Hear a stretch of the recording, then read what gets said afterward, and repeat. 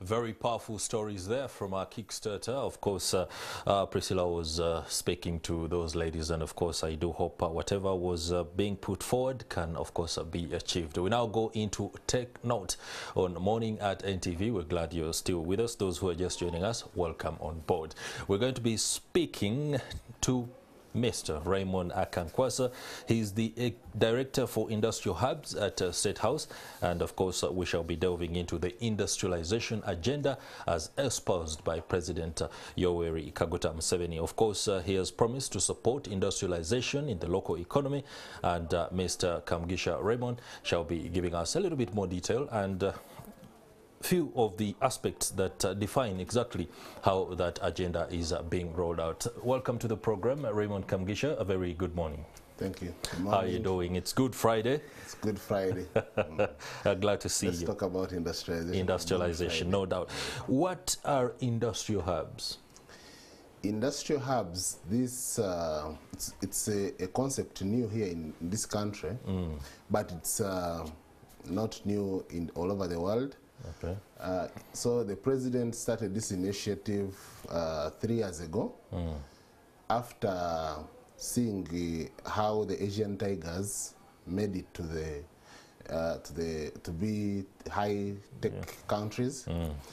So and also the need for all Ugandans to join the money economy, especially the young people. So the president took the onus on himself to think for us, and then came up with an idea of industrial hubs. So there are 20 in the country, spread out in all parts of this country. Every sub-region has an industrial hub. Okay. If I had a lot of time, I would tell you where they are located. No, I would just ask the question. Industrial hubs, are these the parks we hear about? Is Namamve, for example, part of the industrial hub agenda or dispensation? It's a kind of different. So like the one in Kampala is on the industrial hub for Kampala is in Chigo. Is in Chigo? Yes, on the express highway there. And then the one for Mengo, it's in Kayunga. Then we have one in for Greater Mubende, it's in Mubende. Okay. Then we have one in Rushozi for Mbarara. Okay. Then for Gulu, it is in Gulu. Gulu district. In Unyama Town Council. After Unyama Town Council. Eastern Uganda we have quite several. We have one in Jinja for Busoga. Okay. Then we have one for Bukedi, sub-region in Chibuku. We have one for Bugisu in Imbale. Yes. How important is this kind of arrangement in achieving economic transformation? You spoke about the fact that President uses the Asian tigers as the benchmark for achieving this particular thing. But the Asian tigers did a lot more than just industrial hubs. How does it work out? No, they started the same way we are starting. You know, we have our leaders, our politicians are very good at comparing nations. So I think now we are walking the talk. So, of course, they didn't have problems like war and what have you. So in this, these Asian tigers, what they did, they started with simple industrial hubs. Like what will happen in an industrial hub, we are going to be, we want that local person or young Ugandan who is out there in your village, who never had an opportunity to go to school. They'll be skilled in their local language to acquire a skill in welding, carpentry, shoemaking. We shall have weaving and knitting. We shall do baking. Those simple things that we need in our society. So they'll be trained in those very, very, very skills, and they start up small like I can start, if I've learned welding from the industrial hub, I can start a welding workshop, or I can go and work in a welding workshop. But our main major component is that this young person is equipped with a skill and they can start something on their own. Okay. So that's how we will put so many people in the money economy. People who have given up on life. I'm in my village, I didn't get an opportunity to go to school. School fees maybe is not available for a reason or two, maybe war, let's say in northern Uganda and what have you. So I've not been able to get that skill. So the president is looking for that very person to make sure that they go back and learn a skill. You can learn a skill. If you, even you can go and learn a skill, no and doubt. you know, and start. There are so many things I'm yes, still learning. Yes. So but we are targeting not professionals like you, but those people who have been unprivileged and have not been able to do something. Because we still have around 38% of our population that is not in the money economy. I could be resorting to broadcasting because whatever I'd wanted failed. So why are you eliminating my chances from being able to gain from such an initiative? Exactly. Just explain to us why you are choosing to let some people off and not be beneficiaries. We want the very, very needy. At least for you can put something on the table at your home. Right. But we want those very, very needy people to bring them in the money economy. They learn something, they produce small things. And we also have, you know, these industry hubs are interesting. We have value addition. For example, if you come from Karamoja, there is a lot of marble.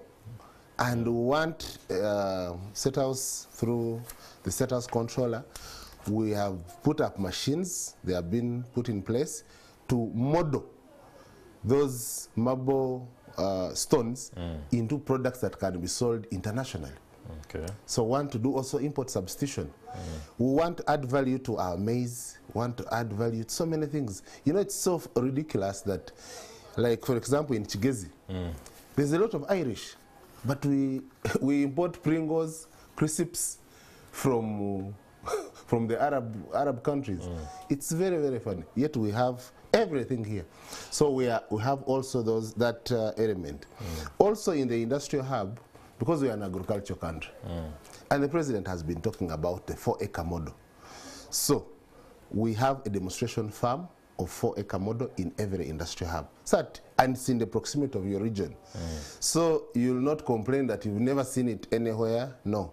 If you're from Kasese, you walk along in Chibuku there, it is in Mubuku there, the industrial hub is there. Good. We shall be coming to the success stories in as far as rolling out the industrial hubs agenda is concerned very shortly. But let me first keep it to the beneficiaries. There's been a series of interventions from the President's office, which technically is State House. I don't know whether this particular one is co-opted into the greater agenda that involves the Uganda Investment Authority, that involves the Ministry of Trade and Tourism, to be able to see something roll out in a more comprehensive way and not something people look at as this is State House. Don't intervene, don't just, it's State House, leave it, let it roll out the way they want it to roll out. There is that tendency. Are we working with other sector players? Yes, of course we are working with very many sector players, working with the Ministry, for example, working with the Ministry of Education, the Directorate of Industrial Training, DIT. They are the ones certifying our learners. Okay. Those the trainees, the people who are training, they'll be certified by the Directorate of Industrial Training. Then also work closely with the Ministry of Local Government, with the local, especially the districts. They are the hosts, they are the ones who gave us land, and then again, they are on the management. Like every industrial hub, every district within that industrial hub, they send somebody, a representative, and they form like a committee that runs that very industrial hub. Quickly take us through success stories, any that is prominent and can be something to look at with, well, as a showcase. One, we are launching. Just launching. We are launching. Okay. We've finished construction, and then we've finished training. In the recent weeks, we've been, the State House controller has been moving around the country, mobilizing leaders for the launch. Okay. So the president is going to launch at the same time all industrial hubs. So we are preparing leaders and of course sharing them guidelines. It's an all-inclusive program. It's not a State House-style program. Okay. Yes. All right. Thank you very much, Engineer Raymond Kamugisha, Director, Industrial Hubs at State House, for sharing insights and perspective on President Yoweri Museveni's industrialization agenda, something that the President says will be in position to trigger the kind of economic transformation that Uganda needs. We now go to Stephen Mbide, who is along Namirembe. Of course, it is the way of the cross walk by religious leaders and Christian faithfuls as part of events to commemorate Good Friday.